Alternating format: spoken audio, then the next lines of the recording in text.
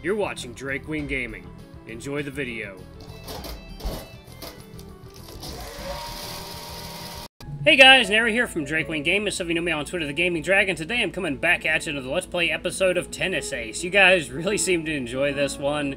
You know what? I do too. This has some of the most gorgeous artwork I've seen in a visual novel to date. So without further ado, guys, let's jump right back into it. We're taking a little break from our little tennis match, but hell, who it's gonna go to is anyone's guess at this point. So, off we go. Alright, Alarm Chan, you are up. Alright, let's do it. Kasuk continues to use the same strategy for the remainder of the game. I'm only able to score a single point before he won. Oh shit, he actually won. Damn. Oh, I guess we answered that one. We promptly start the 5th game. Okay, so he won that game. Alrighty. This time, I have to try and hit my best possible serve to keep myself on the lead during my service game. While I fully expect myself to have the advantage on my serve, I still don't want to be caught up on a long rally against him. I don't have that much stamina. I go for a strong, flat serve to the center of the court. Although it's high risk, the ball makes it right on the edge of the court, painting the line. Despite that, Keikun reaches it, returning a deep ball with tons of topspin. Using the advantage given to me by my serve game, I quickly return a strong, flat shot to the other side of the court. The speed of the shot doesn't give him time to ready his next swing. If he doesn't have much time to prepare, he can't send a very precise shot. He ends up lightly tapping it to my side of the court. Damn. I rush over to it and strike with everything I have, putting away an easy win. 15-0. Keikun looks somewhat angry. I see him muttering something to himself before he gets back to position. This is the main reason I avoided playing against him for so long. Keikun falls in the category of tactical players. He is constantly running simulations and thinking up different strategies to deal with any problems he might face. Ordinarily, when faced with a huge hurdle, a player like myself would attempt to find an answer through trial and error. A player like Kasuk, though, is constantly analyzing the shifts in pattern. Because of that, he can shift into an answer almost instantly. I'm forced to keep changing up shots far too often in an attempt to throw him off.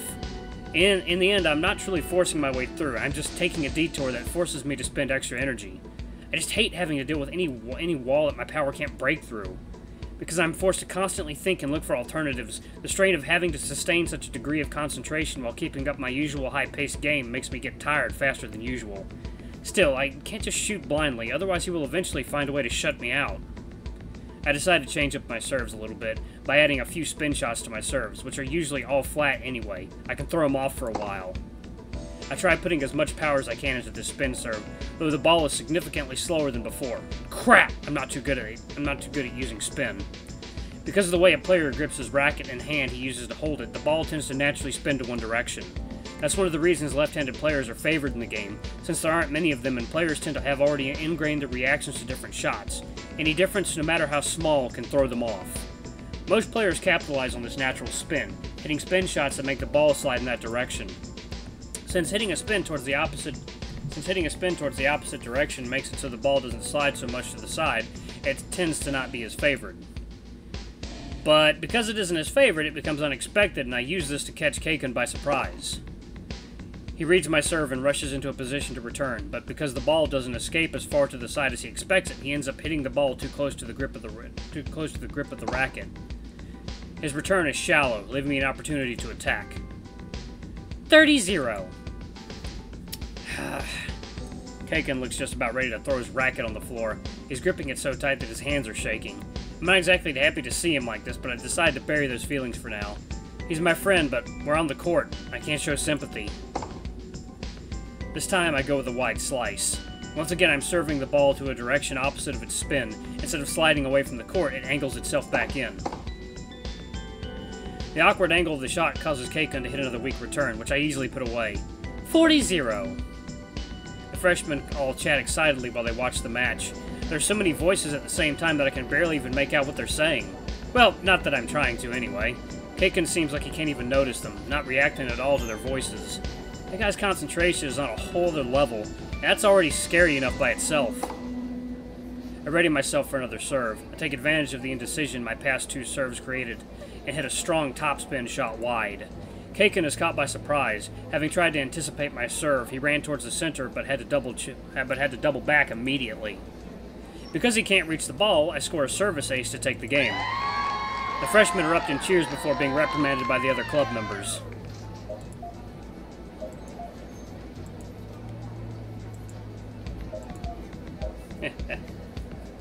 Man, what a game! I love how it's displayed on the little screen. That's really fucking cool. Game Michimaya. Game count 4-1. Michimaya leads. We take another break. I slide into my seat to rest for a bit, uncapping my bottle of water and taking a quick sip. Oh, hello there.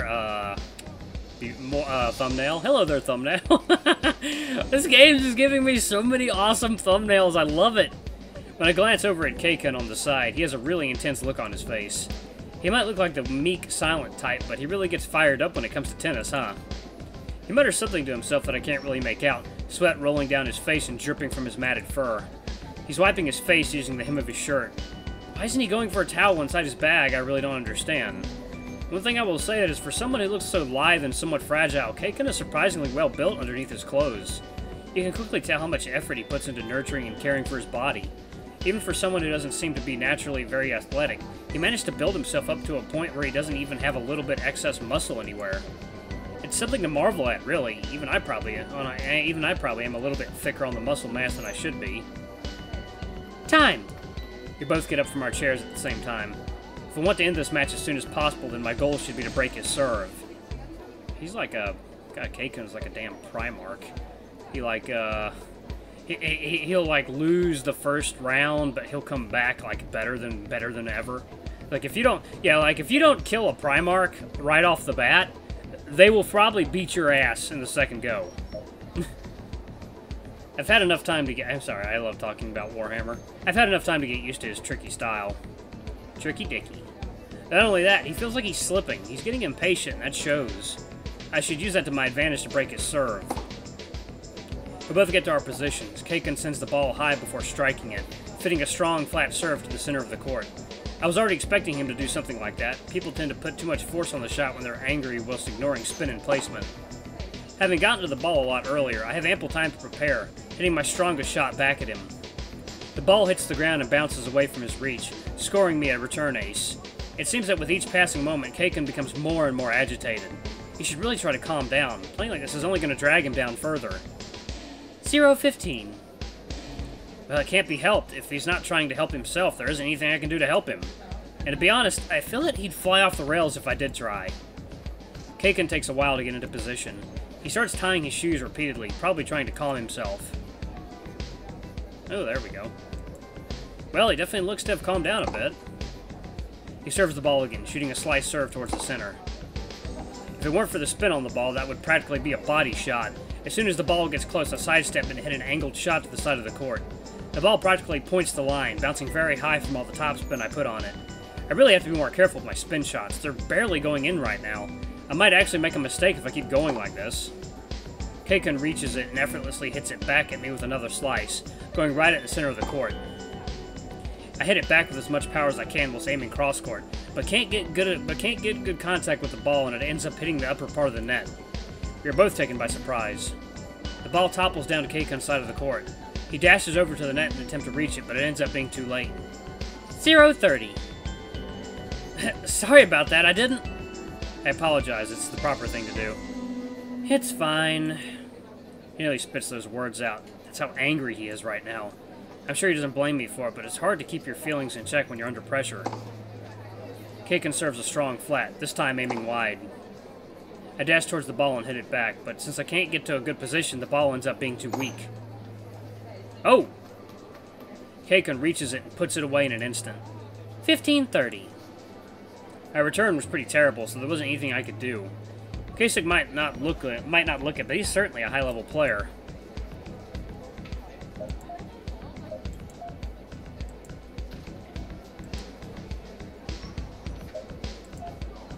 If I give him any openings, he'll certainly go for them in an instant. Keikun serves once again. This time I have a much easier time reaching it. I return an angled shot that hits the ground before the service line and bounces away from the court. Keikun is caught by surprise and has to rush to the ball. Right after striking, he runs up to the net, probably to try and restrict the angle of my return, but I'm one step ahead of him. Whoa! Shit! Right as he reaches the net, I lob the ball high over his head. He immediately starts running back, and I don't doubt for a second that he will reach. He manages to hit the ball at the last second, barely putting any power to it as the ball bounces a few centimeters away from the net. I reach it before its first bounce, and right after it goes high again, I hit it with a drop shot. Since I dropped the ball while being so close to the net, there's barely any power left in it. Kaiken doesn't even make it to the service line before it double bounces. The first years are up in cheers, and I'm pretty sure some of the second and third years joined them in it. I said shut up! Well, she certainly has a way of handling the crowd. That weighs fear. 1540. Oh. It seems that the pressure is starting to get to him. His face is a completely open book. No matter how he looks at it, I've been dominating him on the service game, and he can't do a thing about it. Right now, he would have to score twice in a row just to get us to deuce. I definitely hold the advantage here. He serves the ball again, but just like his first serve of this game, he was so anxious to finish things fast that he got predictable. Oh man. I easily anticipated and put the ball away with a return ace. Game, Michimaya. Game count, 5-1. Michimaya leads. As if he had lost all the drive that fueled him so far, Keisuk's shoulders sag. I don't blame him for being discouraged, but right now he looks as if he's already been defeated. Why have to try your best until the end? What's the point of continuing to play when you've already given up? Ugh, I'm starting to get angry because of his attitude. I'll just finish this soon so we can both stop this miserable match. Game, set, and match won by Michimaya. Count, 6-1. Saya has barely finished announcing the score, and Keisuk has already walked off the court, stuffing his racket back into his bag and slipping away with it. Saya doesn't miss a beat, getting down from her seat and walking after him in a rush. Tennis players really have glass hearts sometimes. A little crowd of freshmen gathers around me, showering me with praise and admiration. I'm using this as an opportunity to ask for tips. I make no effort to listen, walking towards the locker room. I just want to rest. I don't care. And right there, standing in front of the door, is Shuichi. Man, you're heartless. Don't you know how to go easy on people? It's good to do it every now and then. Sure, then I'd have him getting mad at me for underestimating him. He shrugs. The cheering over here was so loud that we could hear it from our side of the building. Coach asked me to come over and see what the fuss was about. Although I ended up sticking around to watch you play. You sure are carefree with your duties, huh? Oh, you're one to talk. I enjoy watching you play. Why are you so surprised? I have to ask, though, why didn't you tell me you'd be playing against Urushihara? Saya didn't tell me. She decided to keep it a secret until the last minute because I was, as she says it, a flight risk.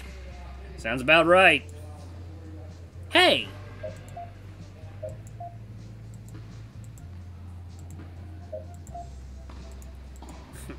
Sorry, but I think she's right. I imagine you'd gone home the first chance you got if you knew about this. After all, you've been talking about how annoying it is to play against Urushihara since you first watched him practice. That's only partly true. Oh, really? What part of what I said was wrong? Shut up.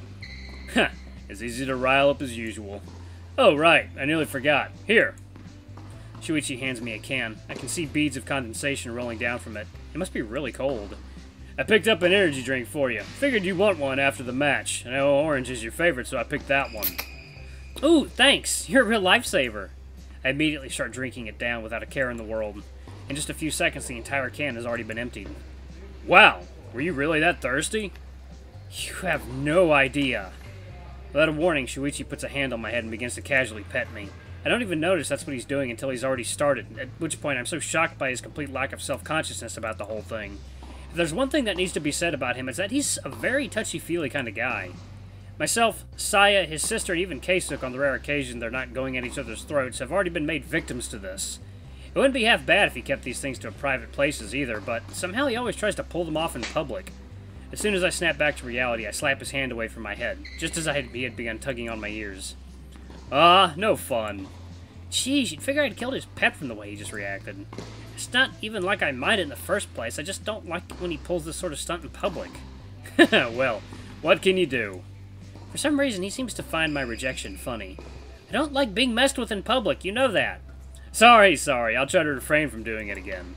That's a lie. And by the way, what did you think of Urushihara?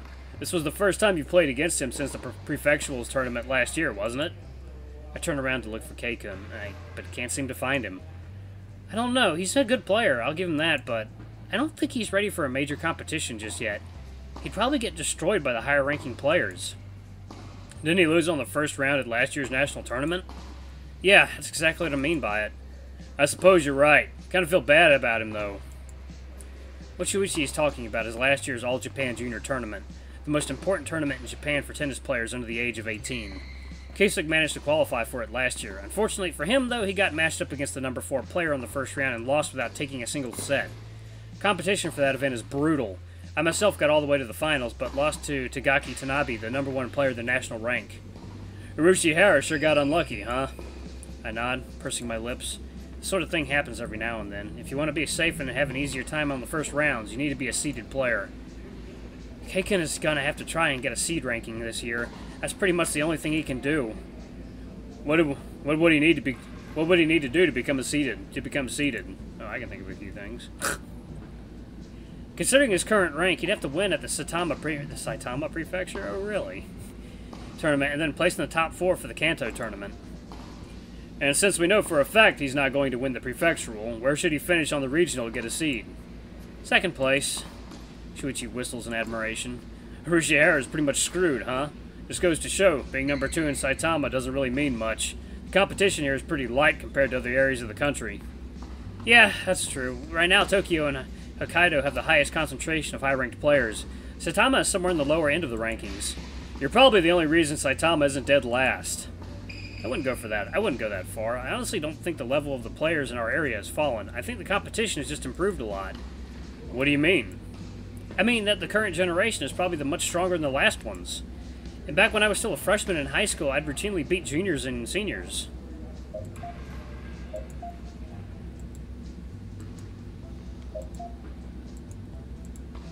It was against the other freshmen that I struggled. Huh, never really thought of it like that. Kinda sucks when you're trying to go pro and have a hard time standing out. Not that you're having a problem like that, of course. You already stand out plenty. Yes, Shuichi is one of the few people I've told of my desire to go pro. So far, I've only told my family, my coach, and a few close friends. Of course, most of the people involved in the tennis scene already expect me to go pro, so it's not like there's much of a difference. But even at the risk of sounding superstitious, I'm afraid that if I tell many people, I'll end up jinxing it. What about you? Have you decided when you're going to go pro yet? I already told you I'm not. Have I ever mentioned that that's a stupid idea?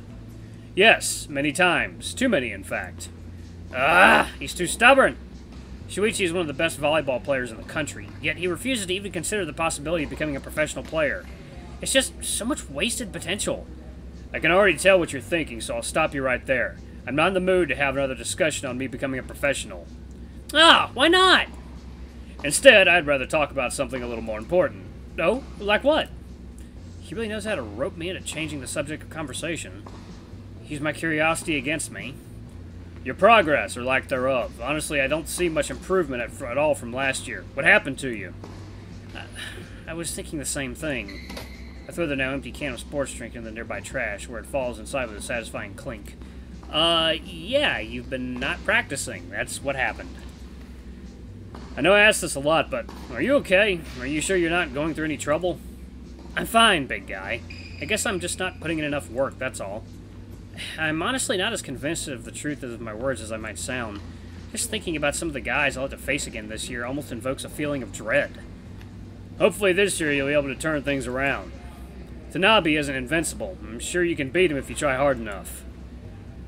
I'm not so sure of that either. Yeah, I suppose. How about we cut the conversation here, though? I'd rather not think about all this stuff right now.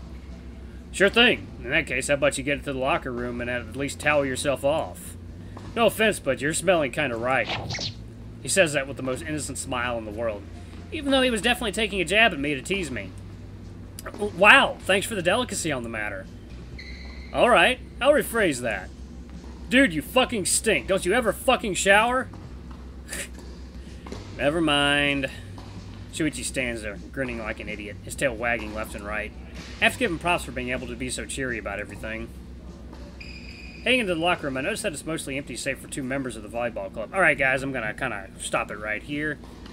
I have a feeling I'm probably gonna have to do a little bit of editing, and this episode is going up on the same day I'm recording it, so I'm gonna do it where I don't have to do much editing at all. Anyway guys, we did get a little bit of lovely artwork though.